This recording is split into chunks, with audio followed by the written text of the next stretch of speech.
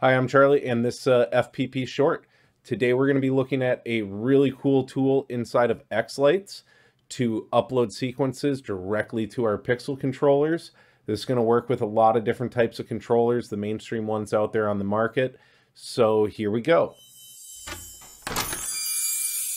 Uploading a sequence or even 20 between Xlights and FPP is easier than ever.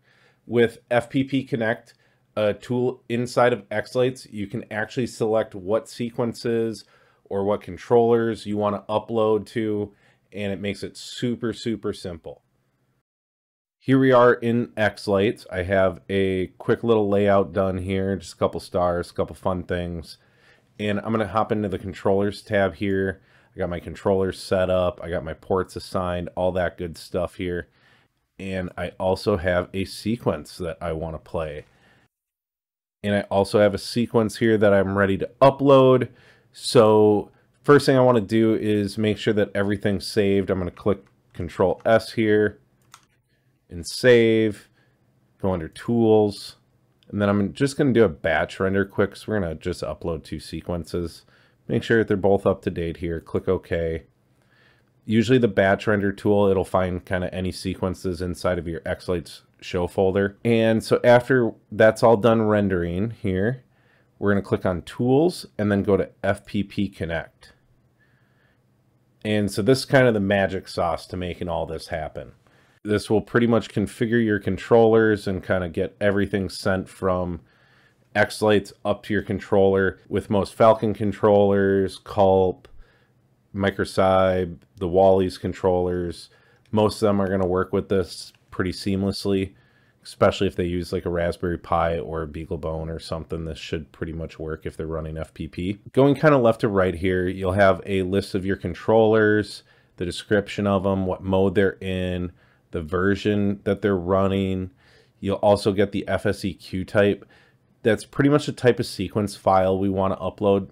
With modern controllers, really all you're going to use is the V2 sparse or the standard V2, depending on what the controller's actually doing. Most controllers like Culp, Microcybe, Wally's that use the single board computers like a BeagleBone or a Raspberry Pi, the V2 sparse is really all that you need. If it's being a master, you will need the V2, but there's also kind of another step to that. A lot of the times, a lot of us will use master controllers that will pretty much stream out to controllers like WLED or something like that that needs a constant stream of data. And that's when you'd want to make sure that you use the V2 FSEQ type. Pretty much the V2 sparse only uploads the data for that particular controller. The media option, that's if you want to upload the media down here, the actual song, or if it's an MP4 possibly that goes along with it. Usually that's only going to be needed on your master or whichever one's actually going to be playing the audio. Models is kind of dependent on the controller that you have. Some controllers won't let you do this. However, for your master, you're going to probably want to upload all models. That should let test mode work and it kind of knows everything going on. But if you're doing standalone or it's going to be a remote player, local is really all that you need there. UDP out is kind of interesting and pretty cool. Essentially enables Xlights to upload the E131 or DDP channel outputs. If you run a master controller, you'll want this set to all, and that will kind of pre-configure your master. For all your remotes, you can leave that to none. If you do proxies and you kind of use a tunnel to get to other FPP instances or other controllers on your network, you'd want to use proxied. But if you're using proxies, you probably aren't watching this video here. If you have a playlist created, if you're using some like Xschedule before, you can upload it this way. And I personally do all my playlists and scheduling inside of FPP itself on my master, so I don't have anything available. Pixel hat cape, kind of self-explanatory. If you have a hat or cape on your controller or you're using like a virtual matrix, they'll actually show up here.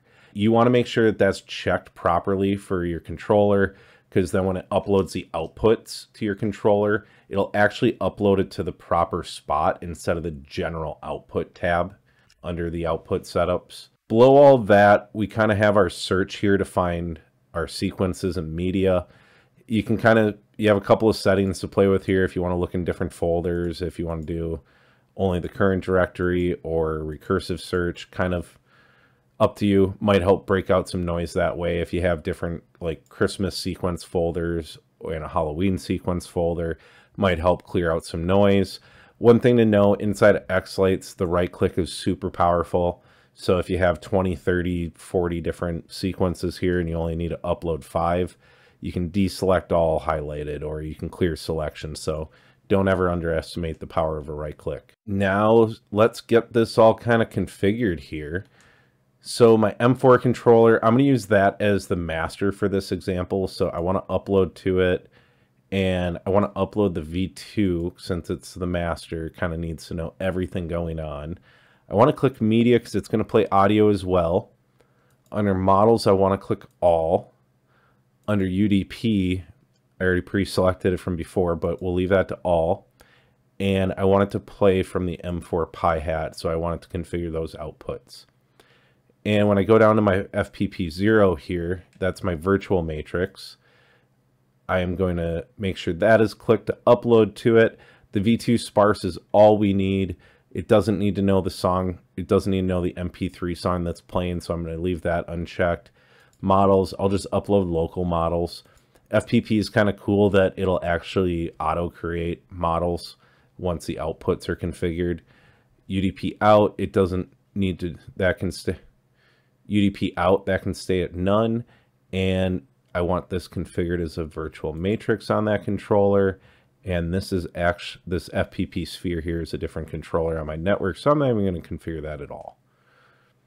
And I want to upload both of these sequences here. So I got those checked because I want to upload those. Here's the media that goes along with this sequence. And I am going to click upload.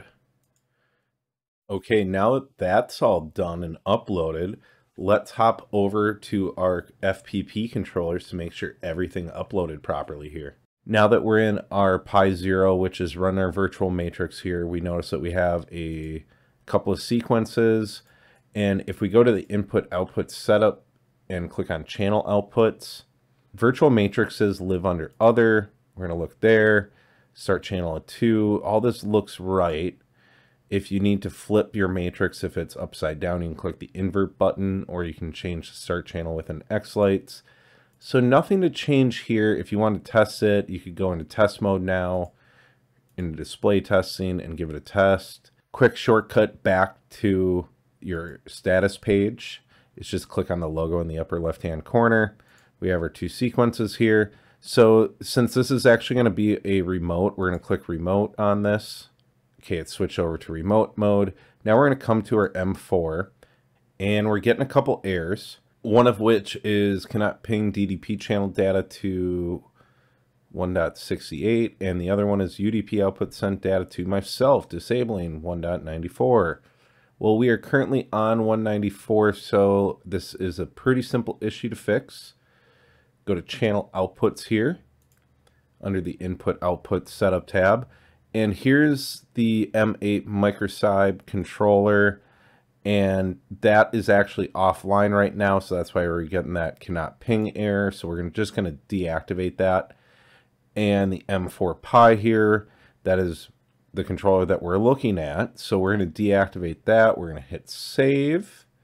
Wants to restart FPPD. Let's do that quick. And while that's happening, we're going to go back to our main status page by clicking on the FPP logo in the upper left-hand corner. And one more thing that we want to do quick is we want to go under status control and click on multi-sync. Since we're working with multiple controllers here, we just want to go under settings and send multi-sync packets. Click restart FPPD. We're going to go back to our status page, and with any luck we'll select a sequence and it should play on our M4 Pi, but also this FPP 0 that's running the virtual matrix. As we can see, it is running. Awesome. Thanks for watching, and if you learned something, please give the video a like. If you want me to keep making these quick tip type of videos, let me know by giving me a subscribe, or if there's something that you want me to cover, let me know down in the comments.